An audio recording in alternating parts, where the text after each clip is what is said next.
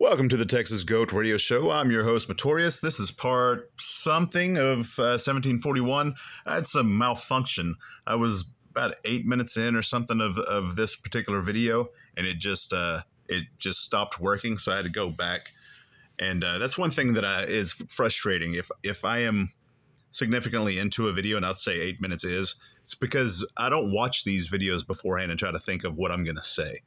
It's a very off the cuff, and I try to be honest and genuine. Arnold Schwarzenegger, Governor. Swear to God, that guy does that publicly. Like, you know. So I had to go back. I didn't know. And guys, it ends up in the craziest shit.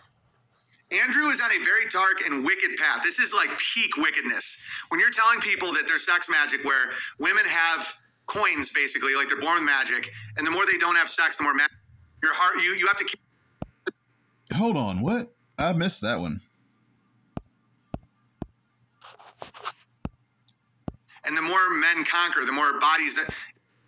Yeah, this is like peak wickedness. When you're telling people that there's sex magic, where women have coins, basically, like they're born with magic, and the more they don't have sex, the more magic they have, and the more. Okay, see, this is one thing that I'm gonna just flat out disagree with. I'm gonna be honest with this. I think this is, I've already seen this. We've already gone through this. But, yeah, no, it's part of your soul. You lose something because there's a connection between you and the person that you are having sex with. And so you are losing a piece of you, in my opinion. And so for him to say what he's saying right now, because it's double speak. If you listen to what he's saying, it is complete and utter double speak. Because he's saying, no, it is. Believe me. In Hollywood, I know people that do this. And then he's in the next hand, he's like, none of it's real. It doesn't make any sense. You do lose a piece of yourself. Now, whether or not you get it back or whatever, I have no idea. But you can. There's a difference between people that live that life. If you see a 50-year-old woman who has lived that life compared to a 50-year-old woman that did not live that life, they are different people. Now, there could be similarities if they, whatever. I'm not going to go down that road. But it is, to me, it's obvious. And for him to downplay it is dangerous. Probably more dangerous than what Andrew Tate's saying, in my opinion. Men conquer, the more bodies that. It's not true.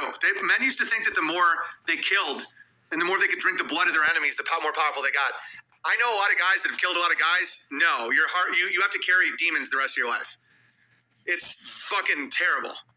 Like, you don't get power from killing dudes. You don't get power. And people go, oh, isn't he Muslim?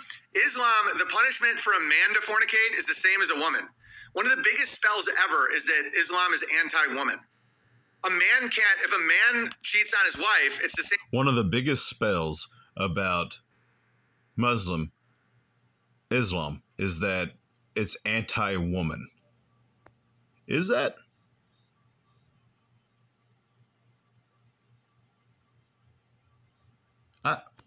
Punishment is if a woman cheats on her husband in Sharia law.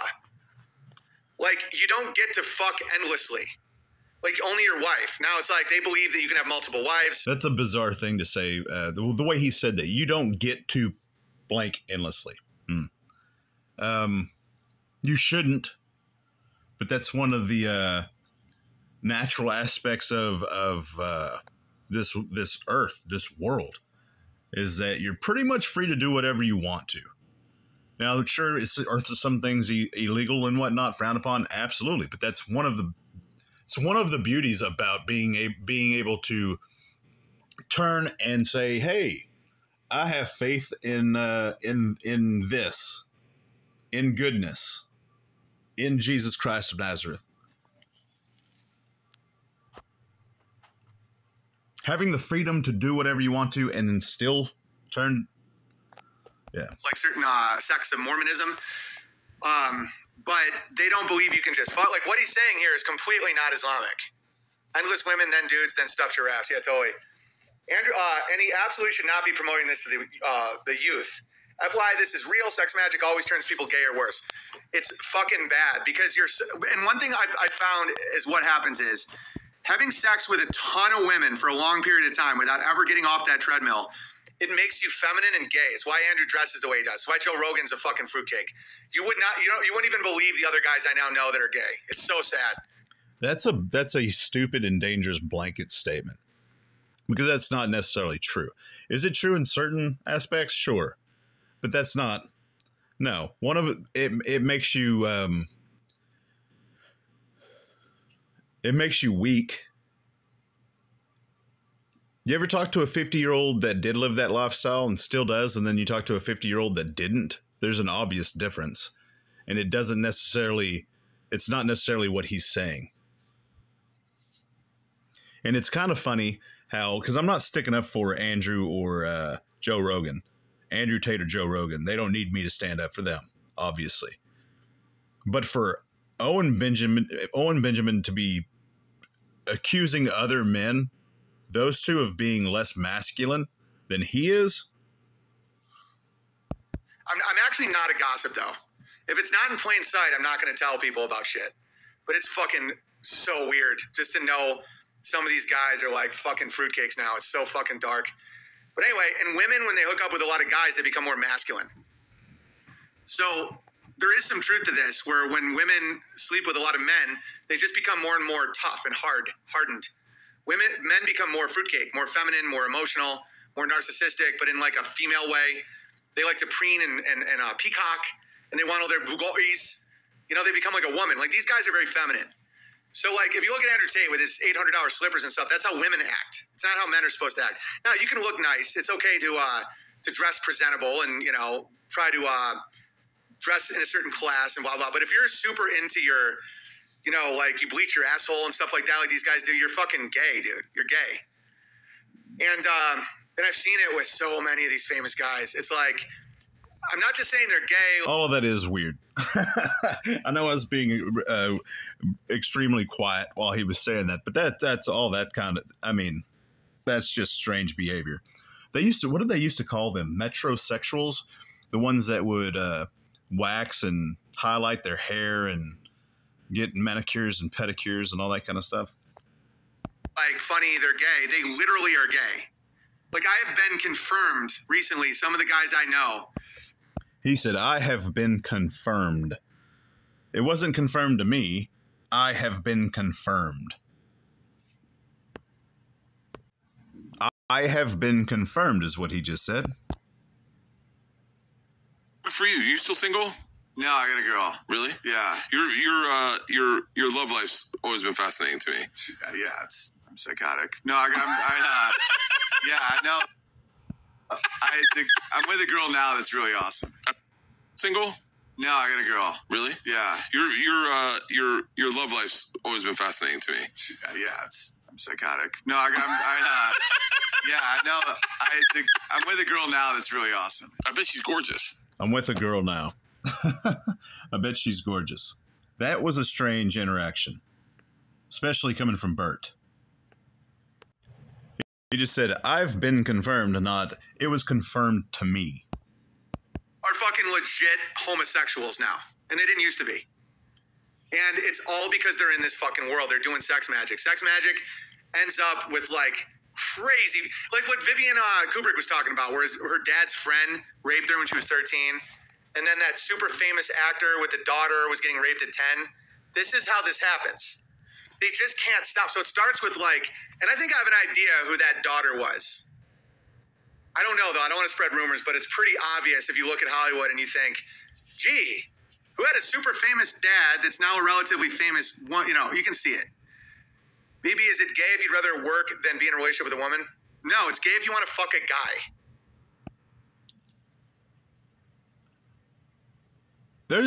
Somebody's asked him that same question, and I'm pretty sure he has made multiple statements that he does, because that's how he accuses people. Oh, he's in his 30s and he's not married with children. And so, his opinion very much changes based on what the situation is. And I'm not saying that's necessarily wrong, but for there never to be any consistency is not, I don't want to say very, but just sloppy. Okay. But anyway, so they just keep escalating. So it starts off with like, you're famous, you're doing it right, you're dating women. So why not settle down with a great woman? Why do you want more and more women? It's because you think you're getting power from them. You're not. You're losing your power. Because what it should be is high status men with wealth and power should get high quality women. Like what I did with Amy. You understand? You're not supposed to be with endless women because then you end up a fucking fruitcake. Because what it should be is high status men with wealth and power should get high quality women. Like what I did with Amy. You understand? You're not. I don't know why, but that aggravates me so much whenever you understand? I understand that this conversation's over. It's just the way. Because, I mean, in a learning environment, there's a way of saying that. Do you understand what I'm trying to... Okay, yeah. And then, you understand? It's like it's part of his rhetoric. It's part of his spellcraft. Saying, you understand? Because you automatically, whenever somebody's talking to you aggressively, you just want to say yes. And so whenever you say yes, that's an agreement. And they can move on what they said. It doesn't matter what they said because you've already agreed to it. That's why it's so important. No is such an important word whenever you're dealing with people like this. Situations like this. No. We don't understand. High status, high powerful, whatever men. I mean, middle, you would call it middle class in LA, the roles that he was in and his ability, which I think the highest that he ever was, his status wise, was whenever he was on that sitcom, in my opinion. In the comedian world, having a sitcom, at least back in the day, was, I mean, right there. But having your own was where it was at. But even being a recurring role, having a reoccurring role was, I mean, that's I don't think that's anything to just like tip your nose to, like look down upon. And then she is like a high school graduate with a degree in, what was it?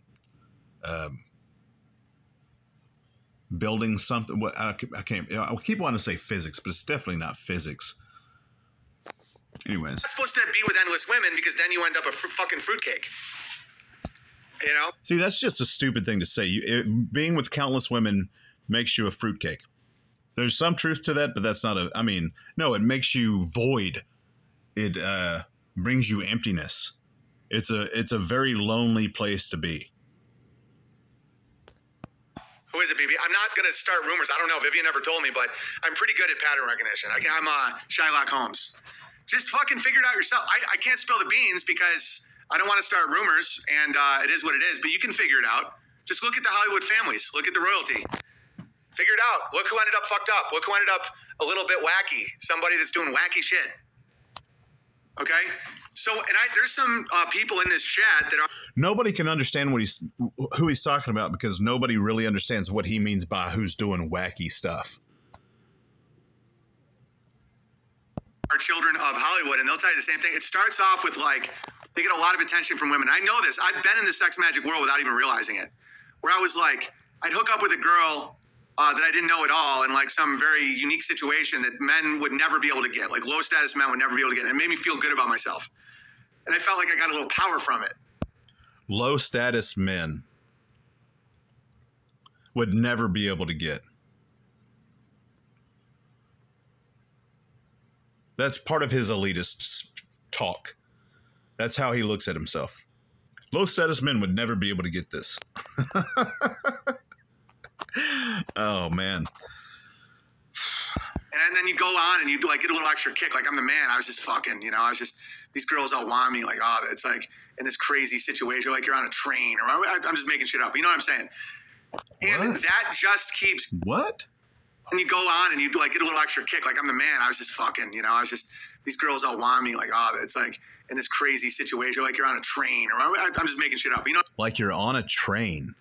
What does that mean? Words matter. I'm saying. And that just keeps going until your fucking heart starts closing. Like you're not like a good person anymore. Yeah, it hardens your heart. Yeah. And I was never on that road Like when you look at Chris D'Elia, I actually have some. He just talked about how he was on that road, and then he just says, I wasn't ever on that road. I personally was on that road. Never say that I wasn't. That's so crazy. In one sentence, just talk, oh, I was on a train. And then say, I was never on that road. There's something that he's running away from, in my opinion. Sympathy for that guy, because that's 100% where he's at. Where he was like trying to get 16-year-old high school girls, 17-year-old. Who? Like you're not like a good person anymore. And I was never on that road. Like when you look at Chris D'Elia, I actually have some sympathy for that guy. Oh, Chris D'Elia. Yeah.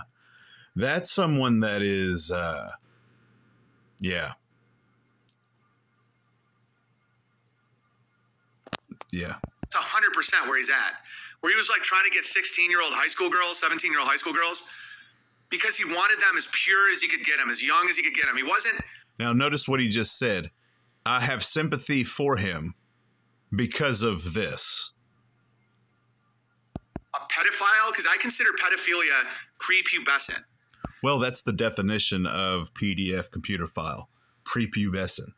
That is there's a word for that for children. There's a word for I don't know if there's a separate word for like just right before prepubescent, but I think that's all one word. That is the PDF computer file. And then there's another word for early teens, and then there's a term for late teens. And I'm talking about just straight up dictionarial definitions of that.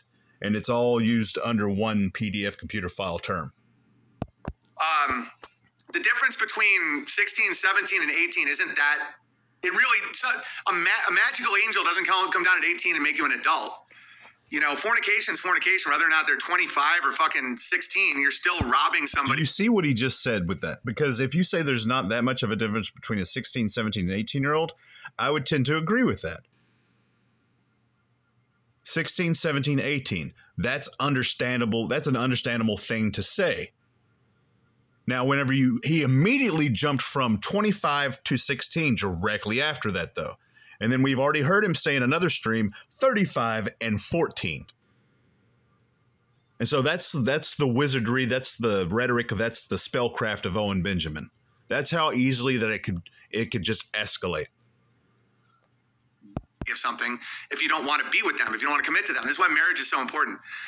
And so he's just in this black hole. You can see in his eyes. D'Elia's a perv, you can tell. But I think This is the Texas Goat Radio Show, and I'm your host, Pretorius. As always, till next time.